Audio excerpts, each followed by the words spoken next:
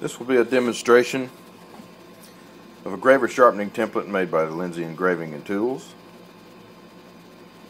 It's a two-piece template with the gauge, and you can buy it with or without the stones. And it comes with this little arbor, is what I'm going to call it for lack of a better term. The stones are made out of diamond on a plate, on a piece of wood. Come in 260 grit, 600, 1200, and 2000 grit. Of course, starting out on a new graver blank, you would want to start out with the roughest one first and just progress through the grits on all the grinds that you make. The rougher it is, the faster it will hog off the excess material you don't want in your way. I'm going to talk about what each one does. This template grinds all your clearance angles for your top and your bottom.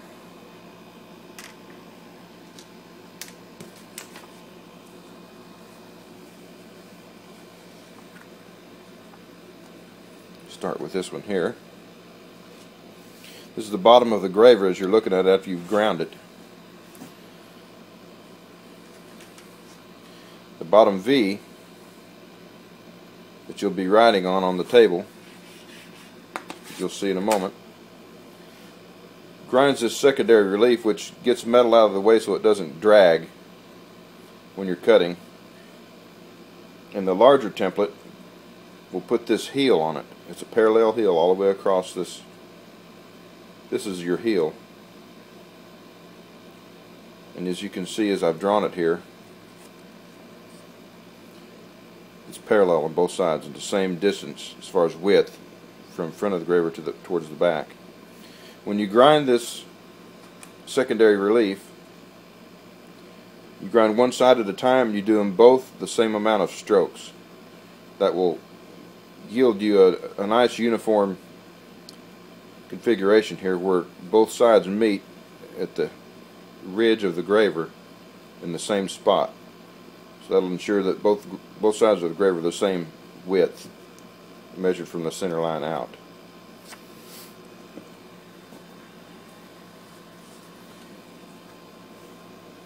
These top three flats will grind this part of the graver, your top of your graver. This is your face that this larger template will put on. Only when it's ground, if you don't do this first, it will wind up being a triangle or a diamond shape, not a triangle, if you can imagine that. What this top relief does is cut down on the length of your face material so that there's less to grind when you go to sharpen. When you break this tip off, and you will, when you resharpen, put a new face and heel on it, there will be less material to get rid of and to have to sharpen and have to polish if you use a finer grit than 2000, maybe a ruby stone or ceramic with diamond spray, whatever you use. There will be less work to do and less time doing it. These side relief angles get graver mass out of your way so you can see what you're doing. It makes the tip smaller, and you can grind it as small as you want with these templates. Now that you know if they're all four, I'll demonstrate it.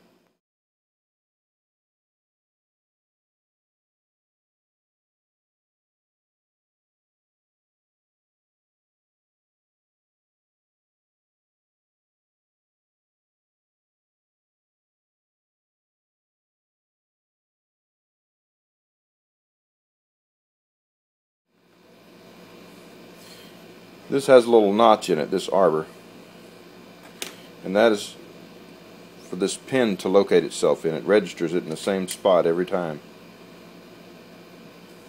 You just simply put the nut on the back,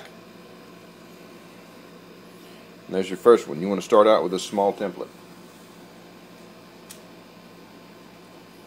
Place your graver in it. I've already sharpened this one. I'm just going to go through the motions to show you what to do. First thing you want to do is loosen, just tighten this nut or this thumb screw just enough to snug this up, but not too tight. So you can take your whatever, ruler, you can use the bench, anything to push that graver back in there to where it's flush with the end of this gauge. What that does is, from here to the tip is 1.25 inches. That has to be dead on. That way all your gravers will turn out, if you sharpen 100 of them, they'll all turn out exactly the same as far as the cutting edge. They'll cut the same. That's what's so great about this system. It's consistent and it's foolproof.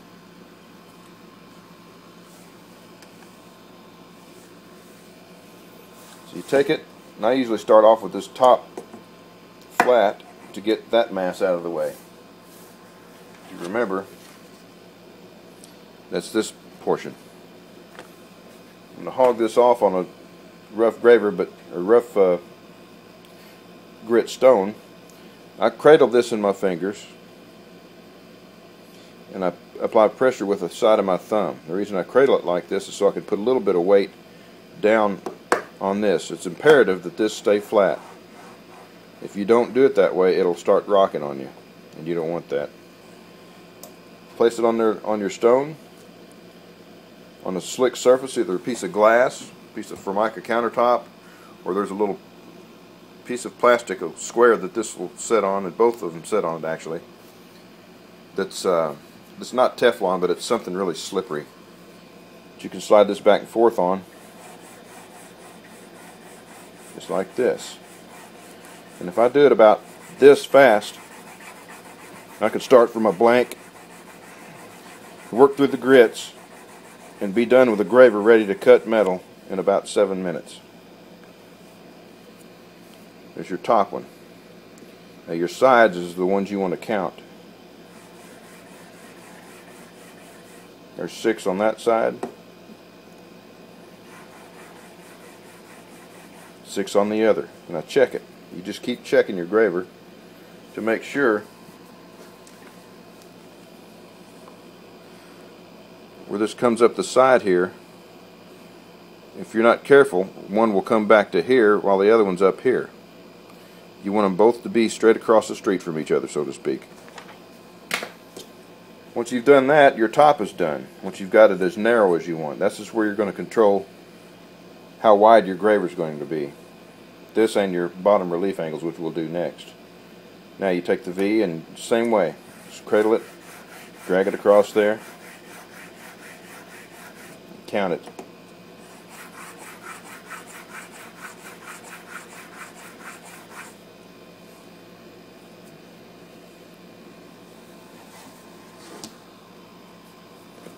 Again, you want to make sure that this comes back the same distance on both sides. That's why you count it and do it evenly on both sides, or it will wind up like this, and you'll have a lopsided graver. You want it symmetrical as you can make it, so all you got to do is count it and you're in business. Now, there's the shape of the graver, but it won't have a face on it until you take it out of the small template. The graver's still in the arbor, so it hasn't lost its length.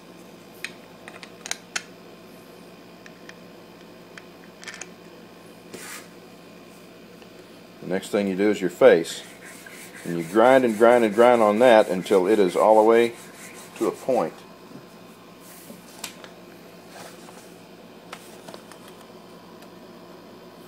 It'll be flat kind of until you get this ground back far enough to expose the tip that's actually made by grinding the bottom of the graver. The opposite side of this is this. You keep grinding it until it comes to a sharp point, and you're done with your face once you get it up to whatever grit you want for the kind of finish you want in your metal that you're cutting. Last thing is the heels. Now I don't put any pressure with my thumb. I just kind of grab this thing to where I can keep this running flat, and I let the weight of this, just a little pressure on here to hold it onto the table, not necessarily the stone, Now drag it lightly across there. Twice is what I do on a 2000 grit stone. And that will give me the width of heel that I prefer. Some prefer longer heels.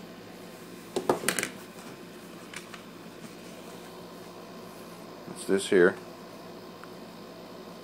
I like them short. Short meaning this part isn't very wide.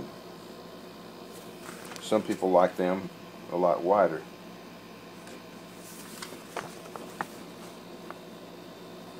It's in this side here. I don't like that much of a heel. But you can do it any way you want. And that's all there is to sharpening the engraver. This thing is ready to cut. Just like that. The advantage to using this type of system over any other on the market is that it's simple and it's foolproof. Its repeatability and consistency, and this parallel heel will let you go around really tight radius cuts without dragging.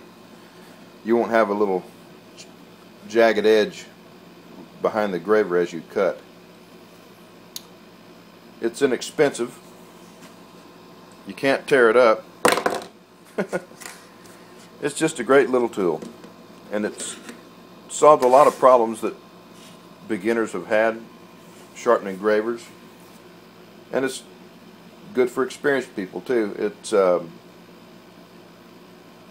consistency is what I like about it the most. I can sharpen 100 of these and each one of them will cut exactly the same.